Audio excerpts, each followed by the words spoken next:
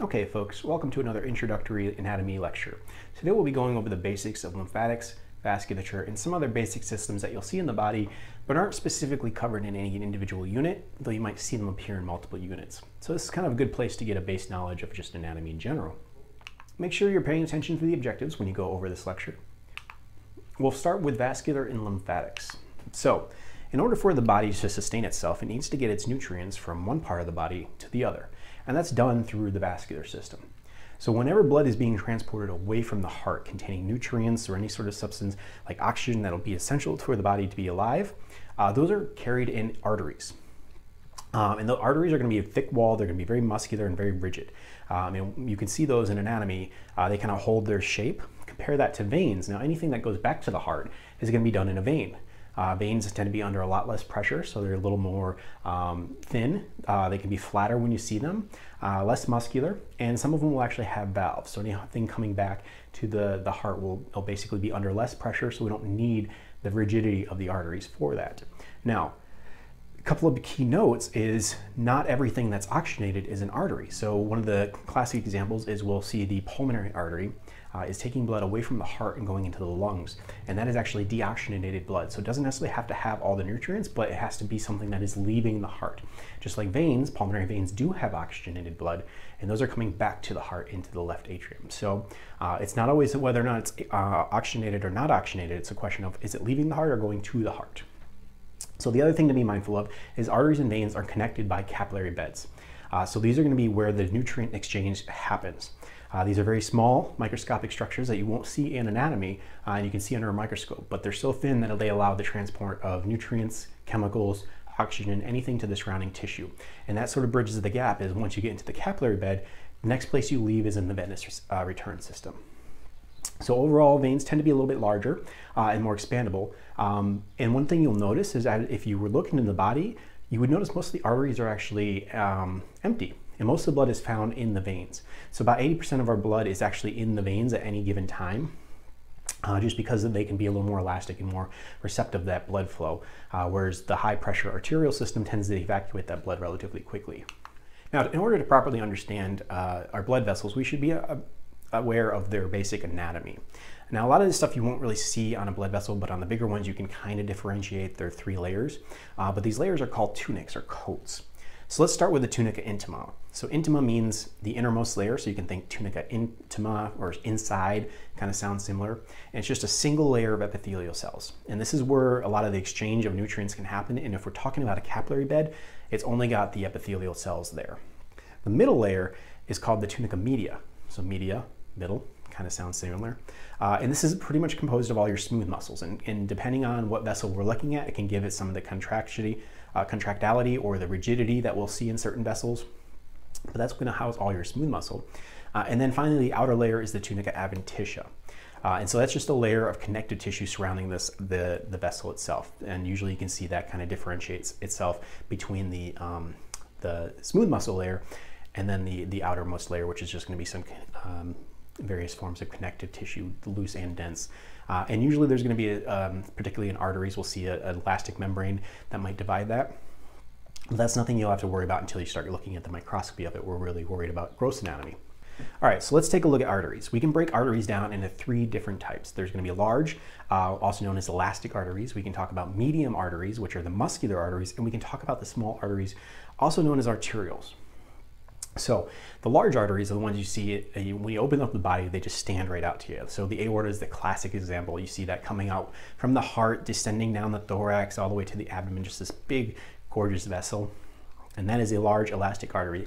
It needs to handle that cardiac output. So they need to be rigid. They need to be able to sustain a lot of pressure from that heart and be able to hold themselves. So we don't want any sort of tears in the wall. So these contain a lot of elastic fibers that allow them to expand and kind of just retract. So what happens is these vessels will expand with the output of cardiac flow.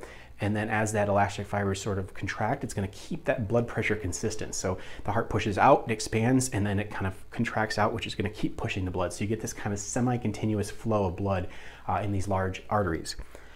When we get to the medium arteries, these are going to be most of your named arteries that you see in the body. So once you get off the branches of the aorta, a lot of those are going to be muscular arteries. They're referred to as muscular arteries because they tend to have a lot of smooth muscle fibers in their tunica media. Now, what is that used for? Well, this helps regulate flow of blood. So for things like your fight or flight response, when you need to get your adrenaline pumping, you need all that blood supply to go to your legs and arms to get away. We don't really care about digesting food. So some of those named arteries that are in your digestive tract can vasoconstrict and allow for more blood flow to go to the areas that you want it to go to. So we also see some regulation occur in the arterioles, and this is really important for moderating overall vascular pressure. And when we have things like high tone in our arterioles or lack of appropriate response in our arterioles, that's when we can get things like hypertension. So that actually occurs in the arterioles. It's a problem with the arterial regulation, and basically you get too much pressure in your arterioles. It causes way too much tone. They're basically just always kind of under this pressure environment, and that's where we get hypertension, and that's going to have a lot of backflow problems that we'll see throughout anatomy and even in your clinical year. Usually you won't see arterioles anatomically speaking, so you'll never be quizzed on them as far as just knowing what they basically are, and those are things you'll see microscopically. But those are going to be the distal ones right before we hit into the capillary beds. They're in arterioles, then capillary beds. So a couple of things to think about clinically is atherosclerosis. So a lot of people are familiar with the term atherosclerosis. That's actually a subdivision of arteriosclerosis. So any sort of hardening of the arteries, when the arteries basically lose their elasticity. So if we have the aorta, we want it to be flexible and be able to move, but if for some reason it can't, it might be under any sort of arteriosclerosis. So sclerosis means hardening. So the most common type is atherosclerosis, and that's a buildup of fatty plaques in the tunica intima and tunica media. So what happens is these cholesterol deposits actually get underneath the tunica intima and start creating these plaques, and they start narrowing the lumen. They start potentially causing sort of hypertensive conditions, especially if we're doing this in the smaller arteries like your arterioles. And eventually what we can do is we can lead an infarct to occur, which is basically a lack of oxygen flowing to a particular area of the body. So if you keep narrowing that lumen, if it becomes harder and harder for blood to get through, not only do we increase our back pressure, which is going to cause the hypertension, but now we're worried about blood's not getting where it needs to be, and we might see that in a way in the shape of an infarct. Also, these plaques can potentially break off, or you can get some platelet formations that form on these plaques if they get a little bit of erosion. And those basically just start creating these like clots inside the blood vessel. The problem with that is, we're also narrowing our lumen, so those are called thrombus if it stays in place, but the thrombus are at risk of breaking off and becoming an emboli. So atherosclerosis is really problematic because it basically just disrupts our normal homeostasis in the blood vessel, and so it's really important to monitor those things because they have a lot of systemic consequences. Now, when we're talking about infarcts, any sort of disruption of blood can lead to an infarct. So we have a couple of examples of that. A lot of blood supply might actually have anastomose and have redundancies.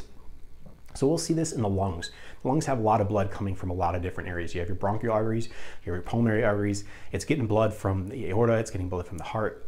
So if there's blockage in some of those, we can still get an infarct, but we refer to that as a red infarct because blood's still getting through, but there's not enough blood is getting through, not enough oxygen is getting through, which means the blood will, or the tissue will eventually die, but it still has blood kind of in that area. You know, it's like flooded with blood. Kind of a weird way to think about it. Contrast that to something that has a terminal blood flow. So the spleen is a good example down here. You can see we get white infarcts in the spleen because it only has one direction. Basically, your splenic artery, if that starts to narrow or cause issues, or we get infarct there, blood's not coming from anywhere else, and what happens is you just get fibrous tissue buildup, and it becomes this white scar tissue in the organ. So just be mindful. You can see red infarcts versus white infarcts, but anytime we talk about tissue basically being deprived of oxygen or deprived of nutrients, it can ultimately die, and that's when we start seeing an infarct. All right, so capillaries, we kind of mentioned them. They're just basically tunica intimas, allowing for the transportation of nutrients from the arteries and passage through the veins. Everything gets dumped out, and it basically works under a hydrostatic pressure. So you have a high hydrostatic pressure in the arterial end. It basically forces all your nutrients out into the surrounding extracellular fluid. And then anything that's not used or anything that can come back basically just gets pulled back right before it goes back into the venous return. So you get a massive dump of nutrients. The decrease in hydrostatic pressure just before you get to the venules causes some of that to go back, so we don't get a complete loss of fluid. But this is just where transportation occurs, and we refer to this network. It's not a single vessel, it's actually a network of vessels, and we refer to that as a capillary bed. So now looking at our veins, we can again divide those into 3 parts. So we're basically going from leaving the heart all the way back to the heart. So once we've left the capillaries, now we're going to see ourselves in the venules, or the small veins. We'll also have medium veins, and then we'll have large veins, kind of similar to what we saw in the artery. So everything that leaves the capillary bed, everything that leaves the capillary beds is going to actually drain into these venous venules. And a lot of times what you'll get is these venous complexes, or these venous plexuses, which are sort of like capillary beds, but a little bit bigger. And they allow for a little bit of redundancy. So you see a lot of these in like around the esophagus region, around the rectal region.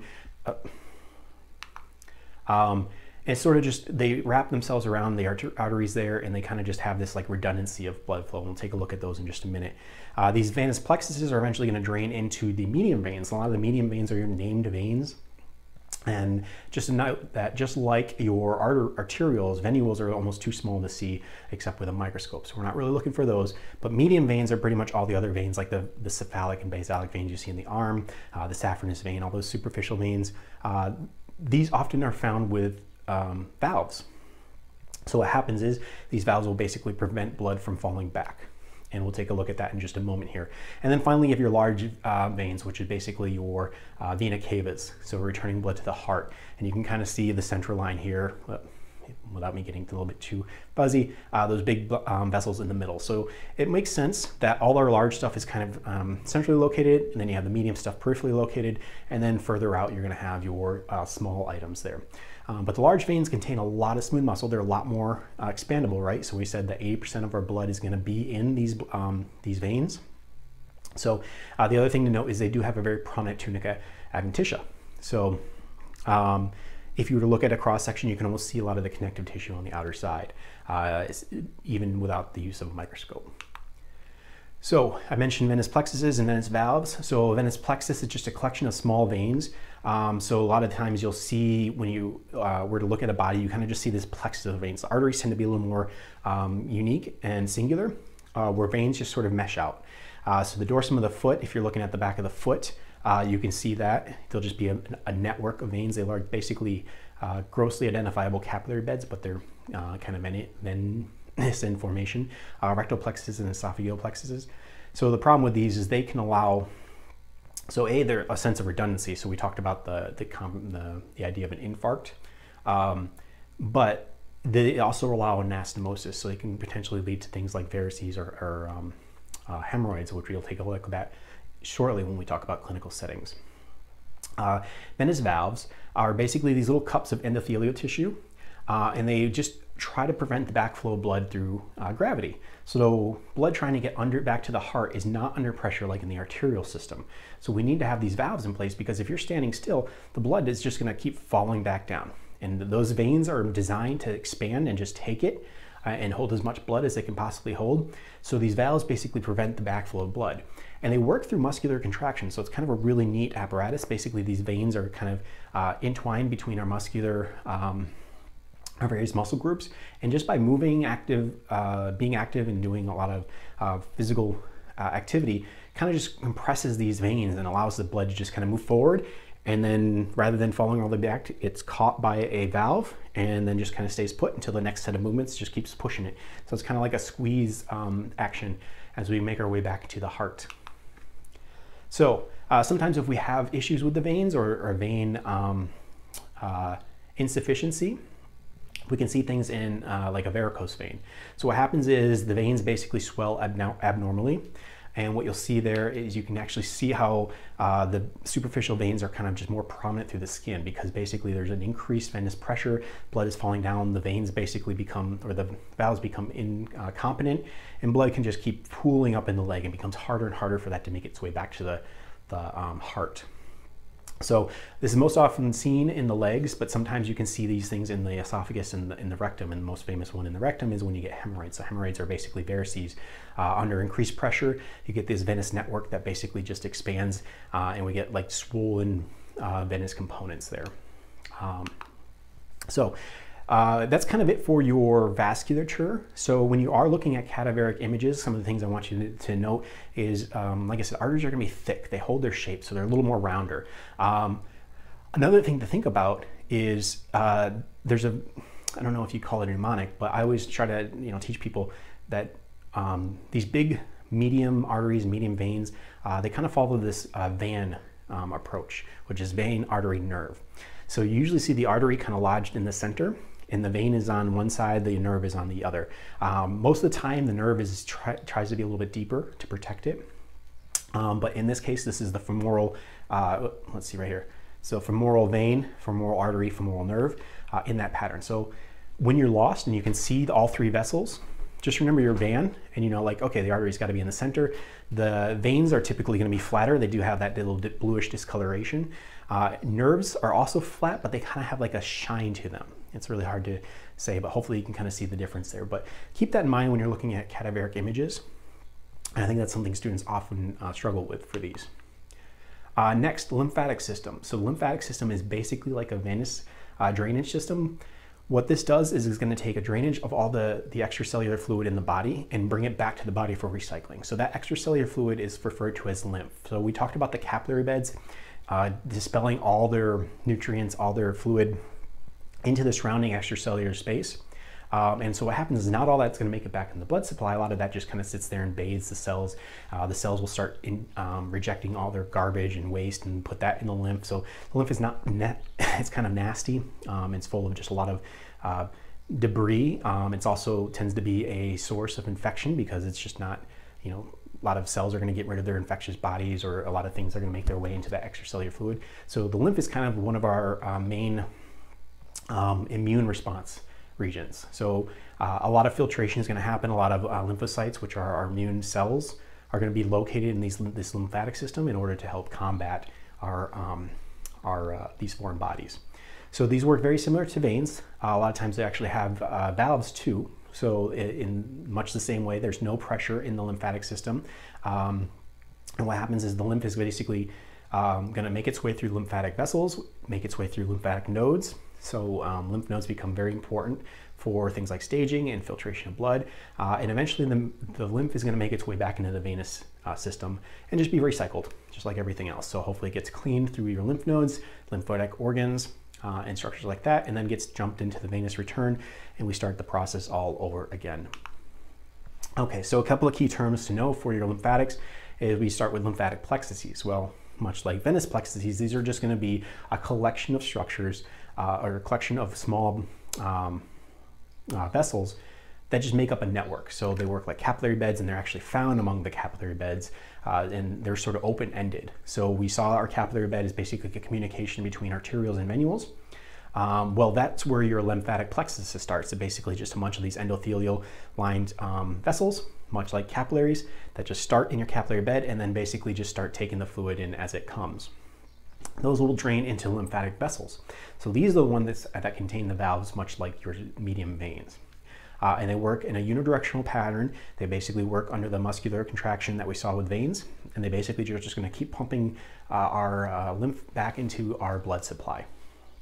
And then when we get to larger systems, we have the thoracic duct is a more common example of this. You can see in the thoracic cavity. These are going to be your lymphatic trunks. And so these take a collection of multiple lymphatic vessels and just consolidate them into a single regional area, and then finally get drained into your big or medium arteries there. Along the lymphatic system, there's things like lymph nodes, which you should be mindful of, and those are usually going to be identifiable masses along the way. And so what happens is a lot of your lymphatic cells, lymphocytes that you use for fighting infection, are going to be housed in these lymph nodes. So these become a common source for fighting infection. And we'll see that becomes prominent when you're looking at things like swollen lymph nodes or tonsils, which are actually a lymphoid organ, which we'll talk about next. Is when they're doing their job, they get swollen because they're fighting off this infection. They start generating a lot more cells. to fight off this infection, so they just become a little more prominent. So sometimes that's good, the body's doing what it needs to do, but if it keeps doing that, we can see it leads to problems. So lymph organs are going to be a wide variety of larger structures in the body that generate these lymphocytes and create lymphoid tissue.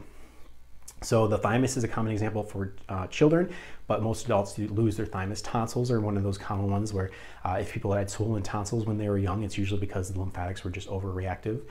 Red bone marrow and spleen are also common lymphatic organs.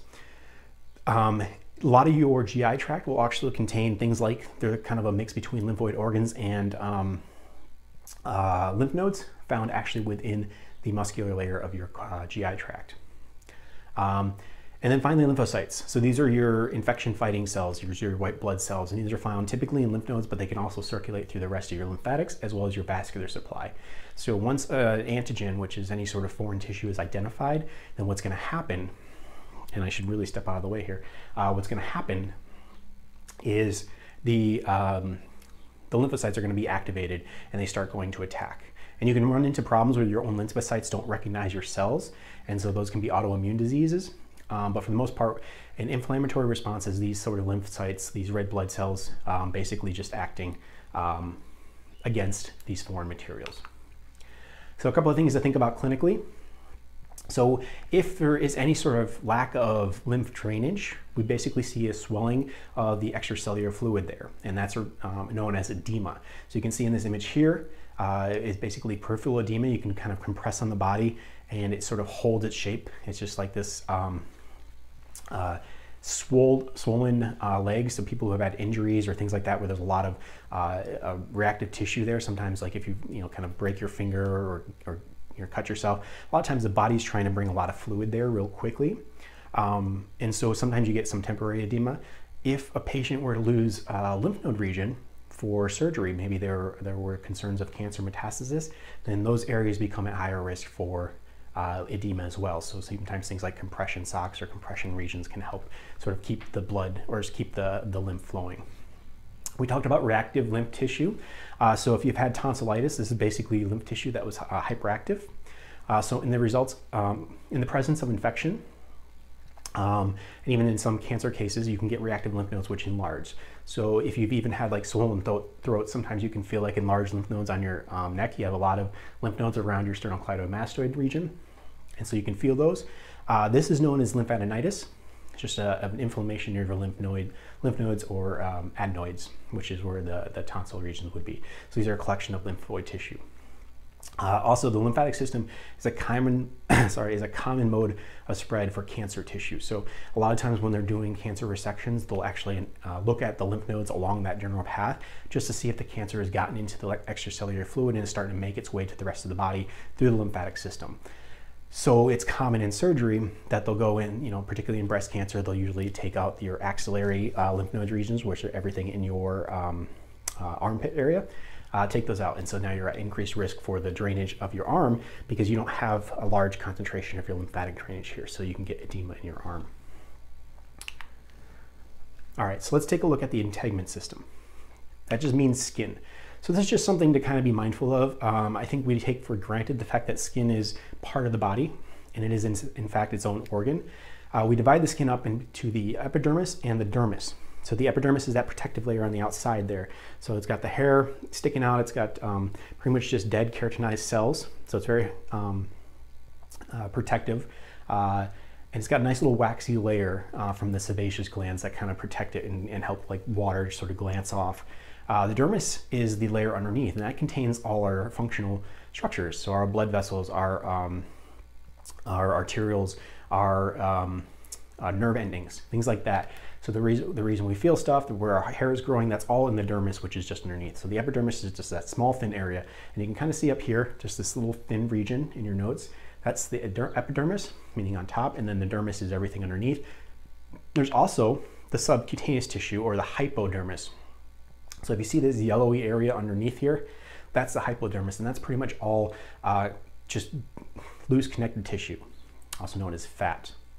Underneath that, we have layers of fascia. So our skin is out on the outside, and then if you were to dissect down into that, you'd get a deep fascia, which is this dense connective tissue area, and you can see that down beneath the body, or the hypodermis here. See if my pointer's working. And this is dense connective tissue. And so when you were to cut down, you can actually kind of, if you get to some certain structures, it's very like prominent. It's this white area, and that sort of separates our skin from our subcutaneous muscular region. You'll also see investing fascia, which is just fascia that kind of involves the muscular structure. So a lot of our muscles are going to be kind of wrapped up in groups and surrounded by investing fascia. So fascia is just another word for connective tissue. So even fat is kind of a fascia. As you can see, they call it superficial fascia. That just kind of your loose connective tissue, your adipose tissue, things like that. A couple of key things to note. So most of our body heat is kind of insulated through our fat layers. So having a healthy layer of fat around our skin kind of keeps us insulated during colder times. But we also want to make sure that our body regulates temperature appropriately. And a lot of that is done through the dermis. So our arterioles, they also have these smooth muscle layers in their tunica media. And by expanding and contracting, they can actually regulate the release of heat. So if you are working out and you notice like your arms are getting kind of warm, a lot of times what your body has done is sort of just increased your arterial flow and what's known as vasodilation. So more blood is coming through, which is allowing more of that heat to basically be transferred up to our epidermis and just released that way, or basically be taken off by sweat. So skin, particularly the dermis and hypodermis, are really important for temperature regulation. A couple things to note, clinically speaking. So when we're talking about burns, that's kind of one of the biggest things that you'll see with skin. We usually denote it based off of whether or not a particular region of the skin is involved. So the original terminology was first degree, second degree, and third degree burns. They've kind of moved away from that. So now we talk about things being either superficial burn, which is just kind of like a abrasion on your epidermis only. So rug burns, things like that, scrapes. You can get partial thickness if you get the epidermis and then you kind of make your way a little bit into the dermis, and only just the upper layer. Once you've kind of gone through most of the dermis, you're looking at a full thickness burn, and usually those are getting us into the hypodermis or the subcutaneous tissue. And then if we've basically gotten rid of the entire skin and it's gone, basically nerve endings, blood supply, everything else, that's considered the fourth degree or the entire skin. And so usually you can start seeing like the underlying fascia or even muscular tissue at that point. Interestingly enough, usually at that point, once the burn's kind of set, your nerve endings are gone. So you don't it's not necessarily that part is painful, but you can feel the pain from around it. And a lot of these will generate a lot of edema. So what our body's trying to do is bring over nutrients, try to start repairing. So a lot of times if you've seen a lot of burns or you get burned, you start to see it kind of get a little more swollen in that region as our body tries to kind of to repair itself. A couple other things to make note of with the skin is things like Langer lines. So these are tension lines. So our skin kind of flows in these, basically our collagen makes these nice little patterns along the skin. This is very important when we're doing surgery because we want to make sure that we're following the path of these Langer lines. It'll make scar healing a lot more manageable, I should say. So basically the limbs have these longitudinal spirals. So you can kind of see how it goes from, my shoulder all the way out. So if I were to make a cut kind of here, it'd be along the Langer line. So it means if I were to suture it up this way, it would suture very smoothly. However, if I were to make a cut against that, the skin kind of pulls itself away. So those collagen fibers basically just kind of separate themselves. So it runs a little bit differently in the limbs versus when in the trunk kind of just runs basically like an axial section there. So if you're looking at the skin in the cadaver, just make sure that you're aware that the epidermis is going to be pretty durable. So you can see the skin is pretty much what we see as skin is always the epidermis. It's very difficult to cut through. So you got to use more pressure than you would anticipate. And just be mindful that you want to try to get into your deep fascia, which means you've gotten through it. A lot of areas, depending on the particular body composition, will have a lot of higher content of hypodermis, or that subcutaneous tissue. So you just keep working through until you get to that deep fascia. But here you can see we basically cut through the deep fascia, so everything we see down there is our deep fascia. And then a couple notes on muscles. So muscles are going to be covered predominantly by a lot of your extremity lectures. But just be mindful, there's a couple different types you'll talk about. So skeletal muscles are pretty much all the named muscles that you'll see in the body. So when you start talking about the muscles of the back, the upper extremity, lower extremity, etc., those are all your skeletal muscles. Those are striated, which means they, you can kind of just see if we were looking at them microscopically, they have this nice little structured pattern. And it's very similar to cardiac muscles. Cardiac muscles are also striated, but as cardiac muscles, they're only found in the myocardium. They're useful for just contracting the heart. And then finally, you have smooth muscles, which are found in all your visceral organs. And they're non-striated. They're just kind of this like network of muscular tissue. The key differences are your skeletal muscles are voluntary. So you can decide whether you want to move them, bicep curls, do push-ups, whatever you want to do, jumping jacks, go running. It's all voluntary. But we don't have to think about our cardiac and smooth muscles. We just normally digest food. We just normally, our heart beats, our diaphragm works. That's all considered smooth muscles or cardiac muscles, and those are involuntary. So it just happens without us thinking about them. So when you're looking at muscles, so most of the muscles that you guys are going to talk about in anatomy are going to be skeletal muscles.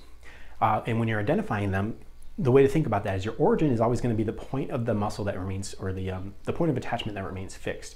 And then the muscle is going to insert on an area that's being moved, right? So when we think about that, like, see if I can get a good example, right? So if I'm trying to move my, let's make it bicep, it's real easy. So, right, so if I'm going to use my biceps brachialis, if I wanted to basically pull that in, my upper arm is not moving, but the muscle is acting on my forearm. So the origin is going to be in my upper arm, the insertion is going to be on my lower arm. So just think about that when you're thinking about how to identify origins versus insertions for your muscles, is what is the part that is being moved, because that is going to be the insertion point. A couple of things if you're looking at images, so a lot of times it's difficult to tell the difference between a muscle versus connective tissue. So the muscles are usually going to have these striated patterns. Like I said, the striation from the skeletal muscles is very prominent, and so that's going to be a mostly dead giveaway. A lot of times you're going to get that investing fascia covering it. Hopefully that gets cleared away, especially in the images you guys will look at. And then you got to make sure that your connective tissue is usually going to be a yellowish in color, and it gives away pretty easily. Things like your vessels, they might be invested in your connective tissue, so it's something that you have to be mindful of when going in there. But usually if you're using a moderate amount of force, it's never really an issue to just kind of like clean them out. They don't break, but if you're just manhandling them, then yeah, you will probably break an artery, or especially some of the smaller nerves. But it's always advised when you're doing cadaver dissection to just not use a scalpel when, if you can help it. Just because blunt dissection tends to be a little more worthwhile. You just get rid of some of that fat and everything usually reveals itself gently. So that is it for our introduction to vascular supply and everything else. So let me know if you have any questions, and I will talk to you guys soon.